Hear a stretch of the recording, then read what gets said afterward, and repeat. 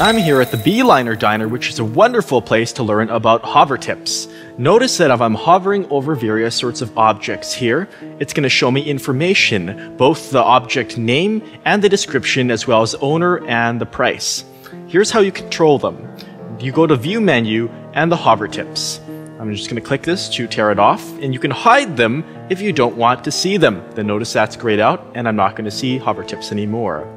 Now I can selectively control it so tips on objects aren't shown, but land tips are. If I'm hovering over raw terrain, it's still going to show me the name and information. Looks like owner is still retrieving. That's being loaded. Otherwise, tips on all objects on is good. And this BeaLiner, let me hop up here, is great because so many objects here are descriptive. They have really great, that's wonderful. So if you're a content creator and you're making stuff in Second Life, be sure to fill in not just the name, but the description as well, because that helps communicate information about an object you're doing.